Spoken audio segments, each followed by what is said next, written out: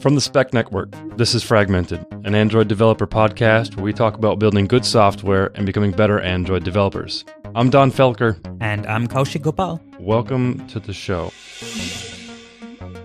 This episode of Fragmented is brought to you by Bitrise, where you can build and operate better apps faster. One of the things I wanted to talk to you today about Bitrise was a couple of the coolest features that they have. And we're going to start off with something known as effortless code signing. And what that allows you to do is sign your Android app effortlessly. What that means is you can upload your release key store file and add an Android signing step to your workflow, and you're done. And basically what that allows you to do is build and sign your application from Bitrise itself, which is really cool. Now, another feature that's really awesome is unlimited UI tests for free. Bitrise behind the scenes integrates fully with Firebase's TestLab virtual device testing solution. So with one click, you can basically set up a UI test quickly and reliably. You can check the test output, which is going to be of course, the console, the video, screenshots, logs, etc., right there on your builds page. Now, also related to testing is the UI and unit test on one page. So you can view the UI and unit test results conveniently on the test report page. Now, having all those tests put together makes it super easy actually, to quickly analyze your app and identify any of the bugs you have. Now, lastly, of course, one of the last things I wanted to bring up here that's cool about Bitrise is the number of integrations they have is quite amazing. There are over 240 integrations to cover all your Android app needs. You can add them as each individual steps inside of your workflow.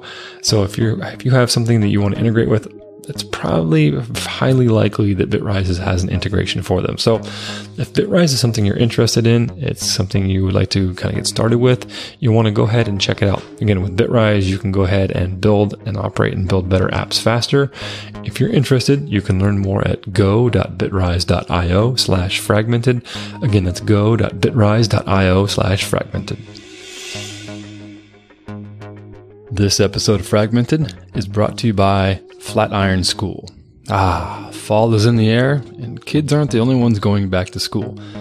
At Flatiron School, the students are parents, musicians, travelers, and working professionals from all walks of life. It doesn't matter if you're an entrepreneur running your own business, a marketer diving deep into user behavior, or just someone who loves design. It's time to level up your creative chops.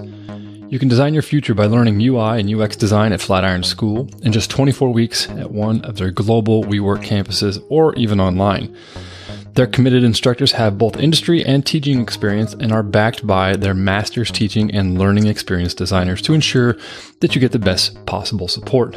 Now, while in school, you'll work on client projects and graduate with a portfolio of real client work. This will enable you to change careers with confidence with one-on-one support from their dedicated career coaches and with a money-back guarantee. Complete details about Flatiron School, you can go to flatironschool.com/terms. Again, that's flatironschool.com/terms. Join the community of changemakers at Flatiron School at flatironschool.com/fragmented. Again, if you're interested, check out flatironschool.com/fragmented. On today's mini fragment episode, I'm going to talk about code comments. But first, I want to say thank you to everybody who's listening. If you've been here from the beginning, or if you're just joining us here on this episode right now, Kaushik and I really appreciate you lending us your ear either every week or every once in a while, whatever it is. Thank you for taking the time to listen to us. We hope it's valuable, and we hope you get something out of it. So let's get back to the show. Today, we're going to talk about code comments. Recently, I was asked on Twitter a question of when is it appropriate to comment code? Now, I'm not going to mention the person who asked me this for privacy concerns, but you do know who you are, so thank you for asking the question. So when is it appropriate to comment code? I replied very succinctly, and then I actually expanded on this into a blog post, which I will link in the show notes. And so commenting code is actually a pretty simple set of things that I do. Let me take a step back and say that a lot of people who comment code or are kind of against commenting code state that, well, the code is the documentation. And I sort of agree with that. If you look at what the code is doing, it basically explains exactly what's happening. I have a for loop and I'm iterating over a list and I'm adding together the value of how much the orders are, or I'm using a lambda expression to sum everything up, or I'm using Rx to process this stream and mutate it and so forth and kind of get this result back that I put on the screen. These are all things inside of the application that show how something is done. But a lot of times you'll see comments in code, and one of the reasons a lot of times people don't like comments inside of code is because most people don't update them. You may go in and you have a bug in your application. It's in the middle of a method. You go in the middle of the method, you fix it. What that does is actually changes the function completely. The function documentation state that it does X, Y, and Z. Well, most likely you probably forgot to update that, and now the documentation doesn't match what the actual function actually does, which becomes a problem. And then what ends up happening is a lot of people say, just stop adding comments to the code and just let the code be the documentation. Now, there's a lot of people who don't agree with this, and it really depends upon what camp you're in. So I'm going to kind of put it in two separate camps here, though you could put it into three. The first one is going to be you're an actual enterprise developer. You work at a corporation, a company, a startup, and your product is just an application. You just put out a product. Maybe it's like a note-taking app. Maybe it's a project management app. Maybe it's a financial app. You put out a product to the end user, and your end user is somebody, a consumer out in the field that could be just using your application.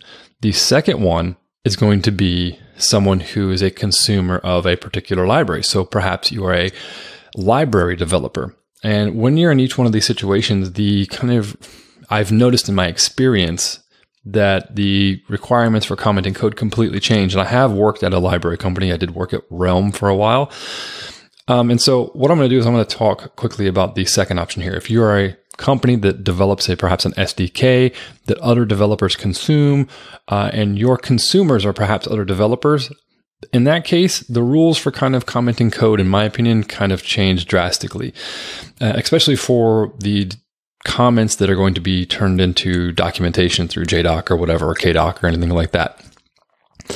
And so in that case, it's one of those things where if you're in the second camp, you're an SDK library developer, you should be documenting your function, what it does, perhaps the inputs, the outputs, the exceptions, anything that could happen, some expected behavior, default values, things like that. And then when you do update that function, that code, you should be updating your documentation as well. So your code does show you how it's done, but then there's also documentation above the function or class or whatever that state what that class or function does, and its inputs and what each of the inputs are supposed to be for, if they're required or not. So we could have a whole episode on that alone, but if you're the SDK library developer, you should be providing ample documentation to your source code, so that the folks, when they download your library, can have access to that documentation either in the IDE or online via the documentation on the site. Especially if it's open source, then they can kind of take a look at, hey, this function does X, Y, and Z. Then they can read the code and see how it's actually done. Now, where this changes is in, if we go back to number one, you're perhaps a enterprise developer, a corporate developer, startup developer. You're not providing an SDK, you're not providing a library, but you're just providing a actual perhaps a application that allows folks to take notes or whatever, anything like that. In that case, these are going to be the majority of the companies that I have kind of worked with, and that you may have some code that logs somebody in, or you may have some code that calculates a price of a bunch of orders or something like that. And so if I feel that I need to comment the code, I follow two simple sets of rules in this situation. Actually, let me rewind before we get to the two simple rules. If you're not an API or SDK developer, what I've found is most teams do not document their code that much. They'll leave the code as the documentation. However, I will sometimes find some code comments that kind of apply, kind of don't apply. But I have a certain set of rules of when I apply code comments in these situations, and here's what they are. These simple set of rules is a two-step process. It's real easy. The first one is, if I find that the code is confusing, I'll try to refactor the code so that it's not confusing anymore. So if we have a weird function, I'll try to just, if it's really complex, I'll try to simplify it. I'll try to refactor it so it's not confusing and it's very obvious what happens. This could take into account of, hey, the variable names are wrong. The function name is wrong. We're not describing what we're doing. I don't know how many times you've run into this, but I've run into it many times in my consulting career where perhaps a function name is incorrect or a variable name is incorrect. And I think it does one thing, and then I realize it does something completely different, which is where the code's confusing. And just changing a variable name or a function name, anything like that can have drastic effects on the code readability. Now, if for whatever reason I've refactored as far as I can and it's still confusing, and this is step 2, if a refactoring is not possible, I document the why, not the how. Remember, the how is already documented. That's the code itself. The why that you're going to document in a comment is going to explain why that code exists and perhaps some important and relevant details that might not be evident to any future maintainers. So usually the next question at this point when I'm having a conversation with someone is, how do I know if I should provide a why comment? And to answer this question, I usually ask myself this one simple question. In 6 months, will I be able to understand this code in 30 seconds or less? And if there's any doubt in my mind that you say, maybe, I won't understand it. If there's any doubt in my mind, that I know that I need to provide a why comment for that chunk of code. All right, so why 30 seconds though? The reason is because the majority of my time as a developer will be spent reading and deciphering existing code. I need to be able to do this as quickly as possible and be as efficient as possible when I do this. And if a comment, maybe even a simple one, helps me grok something quickly due to some weird edge case complexity that's inside of the code, then that comment is basically worth its weight in gold, meaning that it's very useful. Because if perhaps I don't know how many times I've run into this, perhaps seen a long thing inside of a class where we're using Rx to do something, and I'm looking at it and thinking, wow, this is overly complicated. I have no idea why this is happening. And in a few instances, I've run into a code block where perhaps a coworker has left the why comment of like, the reason why we're doing it this way is because of blah, blah, blah, blah, blah. And it almost draws out this diagram in my head of like, oh, okay, I know why we're using that operator. I know why we're using that. I know why this is happening. Okay, this all makes sense now. Okay, great. If that wasn't there, I'd have to sit in front of that code for 10, 20, 30, 40, 50 minutes, an hour, 2, 3, 4 hours, half a day, who knows, to figure out what is going on. So again, this is a pretty short one here. To recap, when is it appropriate to comment code? A set of 2 simple rules. Number 1, if the code's confusing, try to refactor the code so it's not confusing anymore. Number 2, if a refactoring is not possible, document the why, not the how. The how is already documented. That's the code. The why explains why the code exists and perhaps some more relevant details that might not be evident to people who are maintaining the code in the future. And again, why? How do we know if we should provide a why? If in 6 months you don't understand the code in 30 seconds, it probably means you need to provide a why comment. Now, I hope that helps. If you have some other thoughts or you have some other tips on how you provide code comments, we would love to see it on the fragmentedpodcast.com site. We have a comment section there. Please drop it in there, or you can also reply to us right on Twitter at FragmentedCast. Thanks again for listening, and we'll catch you in the next episode. Before we get going here, I want to say one quick thing about our sponsor, Bitrise. With Bitrise, you can build and operate better apps faster. We mentioned a couple of things at the beginning of the episode, and I'll just quickly cover them here. You can have effortless code signing. Upload your key store, get your application signed. You can run unlimited UI tests for free with Firebase Test Lab's virtual device testing solution that's integrated in.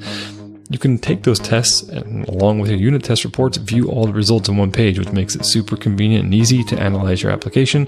And of course, there's an insane number of integrations where you can integrate Bitrise with any of the tools you use in your current workflow. If Bitrise is something you're interested in, please go to go.bitrise.io/fragmented. Again, that's go.bitrise.io/fragmented. Thanks, Bitrise. Flatiron School is a sponsor of Fragmented. At Flatiron School, you learn how the future is being built so that you can change anything, starting with a new career in UX and UI design. To learn more, you can go to flatironschool.com/fragmented. Again, that's flatironschool.com/fragmented. That's it for the show, folks. Fragmented is hosted by Donn Felker and me, Kaushik Gopal. We edit and produce all the episodes here on Fragmented.